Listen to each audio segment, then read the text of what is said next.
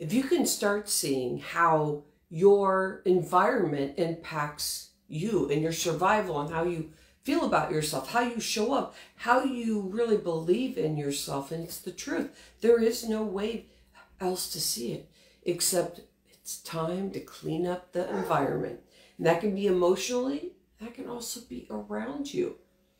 Find what's holding you back so that you can start creating in a way where you start feeling your love for yourself. You can start feeling the energy of people around you so you become more of like an intuitive person. To be able to breathe in, almost like you're eating the atmosphere. And if it's good, you want more. You want to scrumptiously want more. You want to stop numbing yourself. You want to stop walking away because all of a sudden you can feel it. That's where the love and the creativity and things become together and be born as a beautiful flower. Think of a plate that's right in front of you, a white, beautiful plate with all these colors is mapped out of everything that you want right now. If you tapped into your creativity, and that would be in the heart space, your head can only take you so far. And for example, I can hear Oliver barking. He's like, "Are you doing a Facebook Live?" That's my 7-year-old puppy. Okay, so let me get back on track because he loves being in these live videos.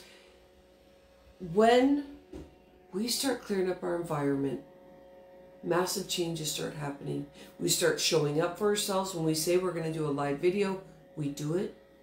When we get involved in something, we're all in. We don't just half-ass. Thank you, Grandma, for that half-ass lingo. But we start getting into the groove. So now our body is moving. We can feel the flow. We don't feel like we're walking like this robotic, like everybody else, but we can really see and hear ourselves. Our health relies upon us to be doing this stuff. If we don't live in our passion, then what are we doing here on earth? We want to take the most beautiful self-care we can of this vessel, this body that's here for us forever until it's time to pass on. How about that? I started thinking this way when I started writing in my journal. I have my journals here. This is my health journal, and I start looking at these things, but it helps me engage in things in a bigger way. Last weekend, I noticed I was bloating more, and I was like looking at my face going, man, what's happening? And so I started writing today, and I noticed that as a speaker and out there doing business, that I've been focusing on things that have not been my passion. I'm a passionate person that helps speakers, but I've been focusing more on creating the business side instead of learning how to give and receive and give and receive. And that in the past has always massively grown my business. So when I started noticing that, I was like, wait, my health is being affected by this because I'm not letting myself go. I'm holding myself accountable for things that really are not on me. So when you start looking at that, do some journaling. And that's what came out of it. I would not have been able to speak to myself and keep in that energy of what Regina is challenging us with.